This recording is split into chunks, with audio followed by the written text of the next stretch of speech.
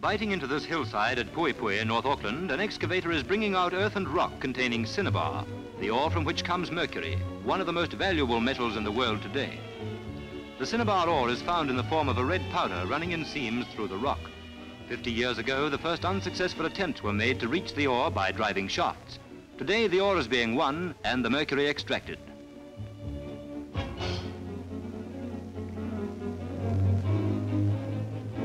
This is the only mercury mine in Australasia. The ore is taken by tramway from the mine to the reduction plant. Here, after drying, it's crushed, larger rocks being first broken under hammers.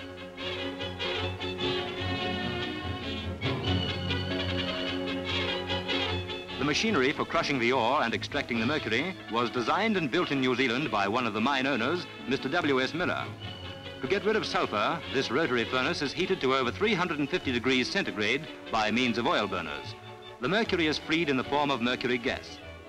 The gas is drawn up into condensers, on the top of which water is sprayed to cool it. This remarkable reduction plant is so efficient that 95% of the mercury in the ore is obtained. At the bottom of the condensers, free mercury, together with what is called mercury flour, is collected.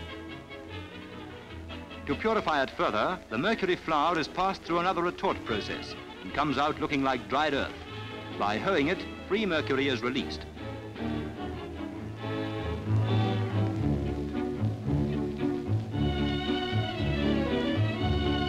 Mercury is one of the heaviest metals. A bottle full weighs 76 pounds and is worth 76 pounds. Mercury is essential for war. Most of it mined here goes to Australia, making a valuable contribution to the war power of the Allies.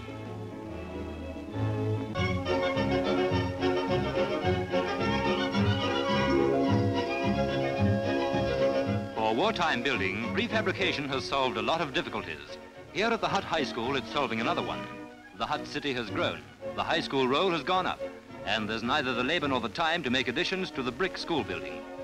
With these new prefabricated classrooms, the school will be able to carry on without overcrowding. Prefabrication is not new. Wellington's first hotel was assembled on the London docks over 100 years ago, and newspapers of 1840 advertised portable colonial cottages. Pioneering days are past, but once more we've got to build in a hurry, and prefabrication on the large scale is the answer.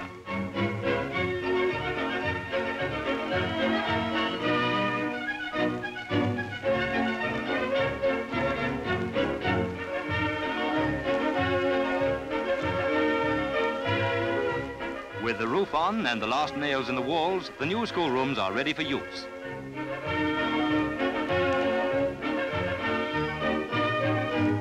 These temporary rooms are more than a wartime stopgap. When permanent additions have been built, they'll be shifted to tide some other school over an emergency.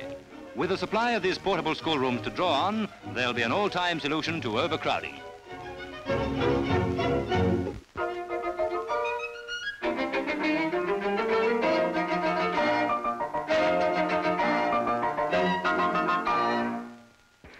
Wartime has special problems for civilians, and New Zealanders are no exceptions. There are 101 things that keep us on edge. To counter this, wartime concerts are well established in England. And in the main New Zealand cities, concerts of classical music are now a lunch-hour feature. Wellington has just begun a series of such concerts.